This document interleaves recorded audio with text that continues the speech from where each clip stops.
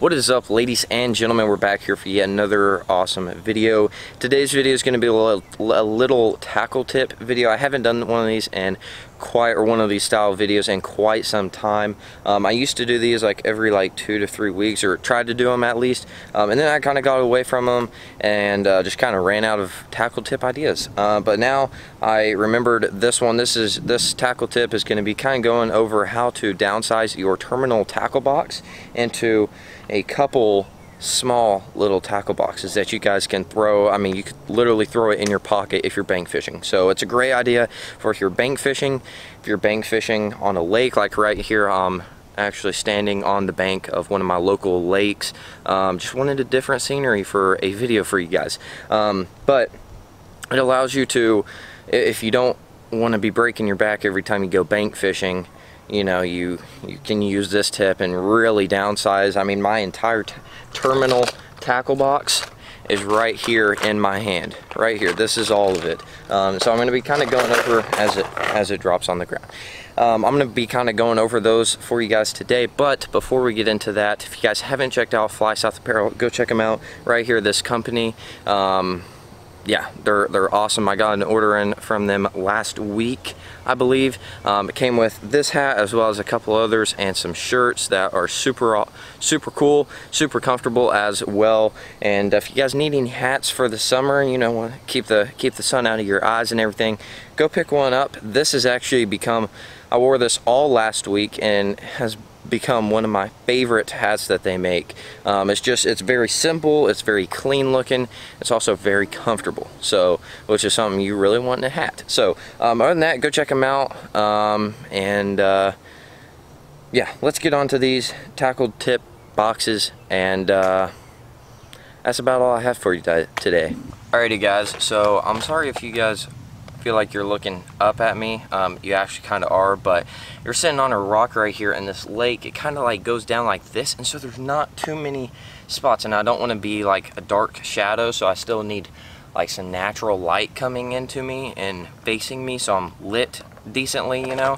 But other than that, we're gonna get into the video. These are the two boxes right here. These are small little boxes. They're made by Flambeau.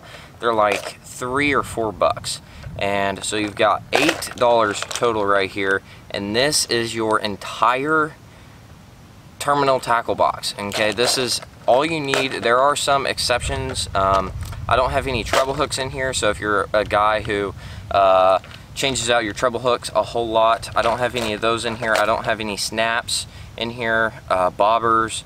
I am missing a couple things that you could have in a big, if you had a big terminal tackle box, but for me, this is what I use. I don't use a whole lot of bobbers. I don't use a whole lot of snaps and swivels and stuff. Those are kind of like specialty items. For me, I use a whole bunch of, if you guys can tell on this box right here, it says heavy. I don't know if you guys can make that out right there. It says heavy.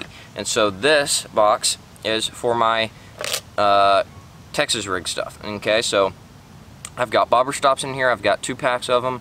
I've got bullet weights, and also I'll show you guys the box themselves individually and how I kind of lay them out here in a second. And then on this one, I've got finesse right there. I might have not even spelled it right. I'm not really sure. I was kind of just writing it down because I've had this box for a while. But these are my 2 boxes. I've got my heavy stuff right here, which I've actually got some swim bait hooks in here, just a couple of them right here, and then my my Texas rig hooks. I really only use like 1 to 2 sizes of Texas rig hooks. I try to get like a standard VMC 3/0 hook will work on tons of different Texas rig baits. So that's what I try to get with those. And then the finesse, I've got some shaky heads right here, some Ned rigs, and then drop shot weights and drop shot hooks right there.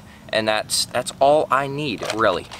So that's kind of them. I'm gonna play over some clips right here of the boxes themselves, but right here you've got a your spots for a hook right here.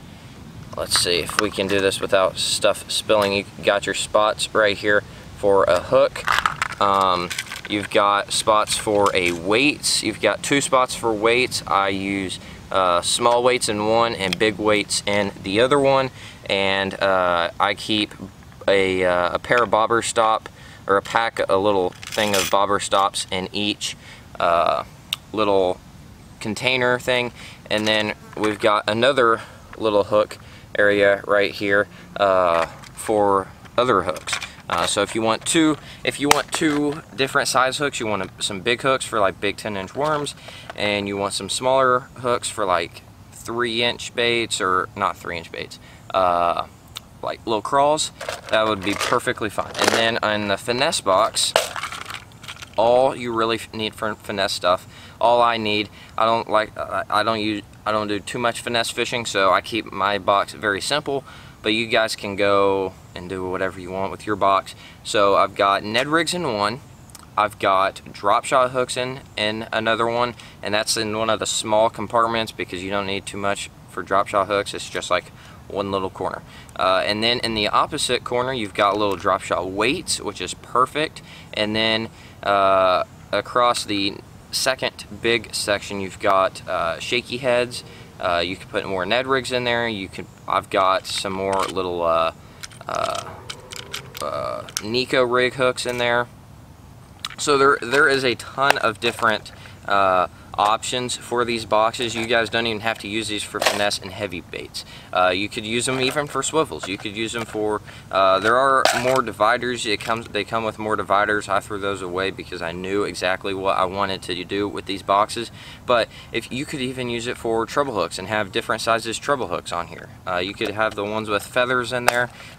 These boxes are great. It's all almost about these boxes. I know it can be kind of ridiculous how I'm making like a 7-minute video over some cool little boxes, but these Flambeau boxes, I'm not being paid by Flambeau to say this, but these are super helpful. I took a standard big like 3600, 3700 size Plano box and turned it down to these two boxes. Now don't get me wrong, I still do have like an all-purpose box. It's actually like a really big one that I use, and you can throw little bags of swivels in there and snaps, and that's where I also have some bobbers in there as well.